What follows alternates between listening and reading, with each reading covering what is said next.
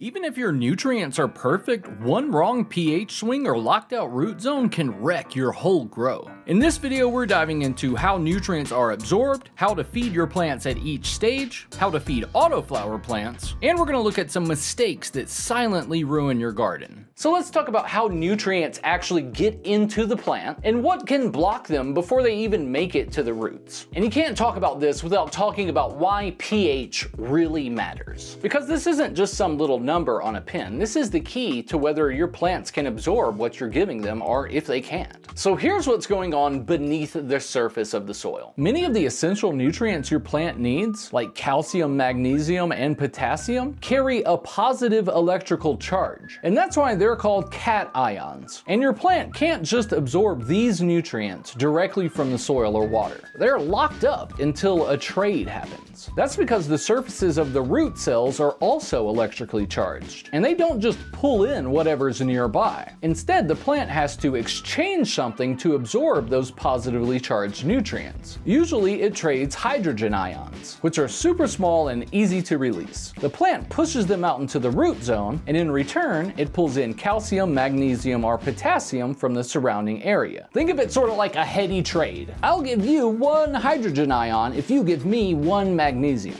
It's sort of like that. But here's the catch. If your pH is off, that exchange doesn't work right. When the pH gets too low or too acidic, or too high, meaning too alkaline, it messes with the balance of available hydrogen ions. And that makes it harder for the plant to make these trades. Even if all the right nutrients are present, your plant could still be starving because it literally can't access them. So if you've ever looked in your garden and thought, but I'm feeding them, why are they still struggling? The answer might be in your pH, not your nutrients. And if you get the pH right, your plants can suddenly do what they're built to do. Absorb the nutrients, move them where they're needed, and grow really strong. So now that we've covered how pH affects nutrient uptake, let's talk about how much to feed and when. Because getting this right can mean the difference between healthy growth or constant problems. In veg, your plant is building its frame. Stems, leaves, roots. That's when it needs more nitrogen, along with a healthy balance of calcium and magnesium to support strong structure and new growth. In flower, your plant shifts focus. It stops growing tall and starts stacking buds. At this point, you want to decrease nitrogen and increase phosphorus and potassium, especially between weeks 3 and 6 of bloom when the plant is building the bulk of its flowers. That's usually the peak demand window for P and K in most 8 to 10 week cultivars. For longer flowering plants, this peak might shift a little later. And that's why many bloom boosters and PK formulas are built to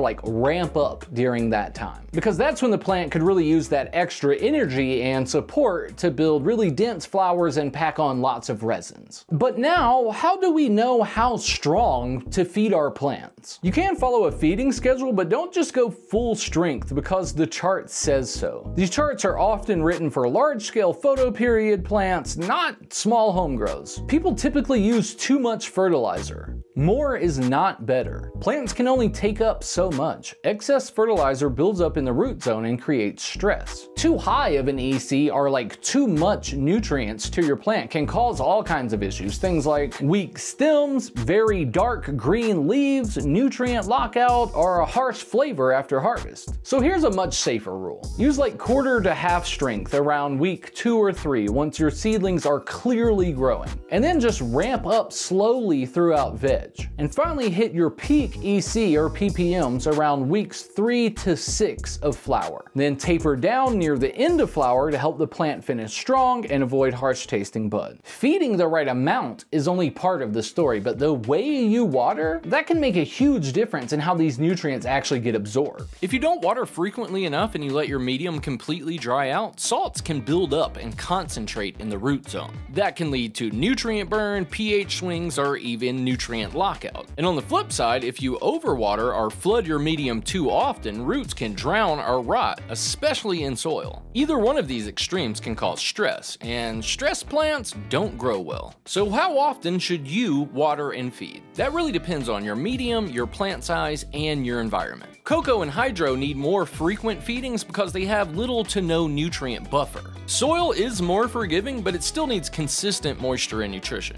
A good rule is to water when the top inch of your medium feels dry. And for cocoa or hydro, you might be watering once or even multiple times per day depending on your setup. This is when many growers struggle, especially when trying to feed low amounts more frequently, which is really great for consistent uptake. And that's why I've started to use more and more automatic watering systems. I really love the auto watering. Right now I'm using the ebb and flow table, which probably, this isn't something that everyone's gonna wanna put together and build in their house. I mean, if you do wanna make that and put it in your house, I made a video that shows you exactly how to do that. I'll leave a link in the description. And even though a flood and drain table in a really small tent isn't the most common thing you'll see, there are a lot of really great options for automatic watering. These can make your life a lot easier. They make feeding way more consistent and hassle-free, no stress. Plus they can help give your plant that perfect moisture zone to make sure the nutrient availability is always the best it could be. That means you're gonna get faster growth, you're gonna get stronger plants, you're gonna get bigger yields. Everything is gonna benefit from better watering techniques. And if you want something like this, there's two different types of things that I would recommend. First are drip irrigation kits. These deliver water and nutrients slowly and evenly right to the base of your plant on a timer. It's simple, it's reliable, and it scales really good if you're doing a lot of plants. These are really sick. I love these, and I've used these a ton of times in huge commercial grows, and we use them in these big grows because they work so well. You also have these self-watering bases or wicking reservoirs. These let your pots sit on top of a water-filled base, and the plant absorbs moisture as it's needed through capillary action. There's no timers, there's no pumps, there's nothing electronic, and it's nearly impossible to overwater with these. They're super sick, and it makes life a lot easier, especially those trays that you just set your pot on top of. That's the easiest thing in the world. You just fill it up and walk away. The plant just absorbs water as it needs it. And if you want to check all that stuff out, I left some links in the description, and don't forget, you can get a nice little discount with the discount code STRANGESHOW. Dope. Because how much you feed does matter, but how often and how evenly you feed is really important too, especially if you're growing in mediums like cocoa or hydro.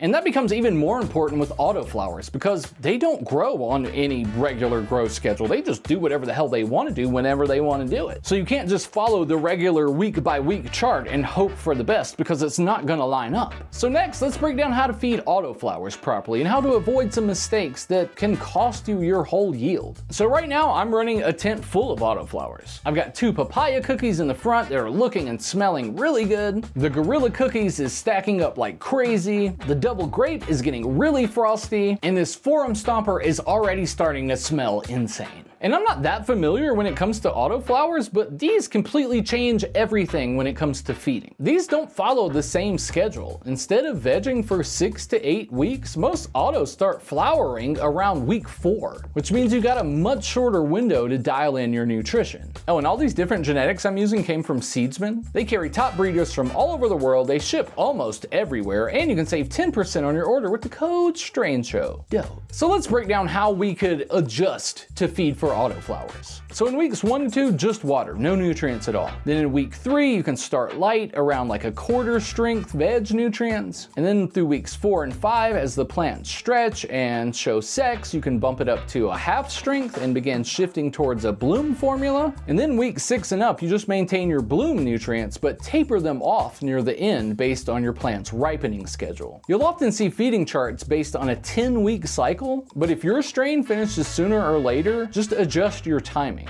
Don't just follow a chart, follow the plant. And with the autos, for me, it seems like less has often been more. When I try to feed them full strength, they don't seem to like it. Quarter strength was fine, but they seem like they wanted a little bit more. So I've been running all of my nutrients around half strength of what is recommended for photoperiod plants. And that seems like a good rule of thumb through a lot of autoflower growers. Start with a quarter, maybe work your way up to half. But how do you spot when things go wrong? How do you know what's going wrong? This is what gets a lot of growers tripped up. It can be hard to spot and diagnose a lot of nutrient issues before they spiral out of control. So in this next video, I'll show you how to properly identify all of your nutrient issues and fix them before anything gets out of control. I'll show you what symptoms to watch for and how to fix things without guessing or making anything worse. So if you want to protect your plants and avoid common mistakes and grow with confidence, this is the video for you. I'll see you there.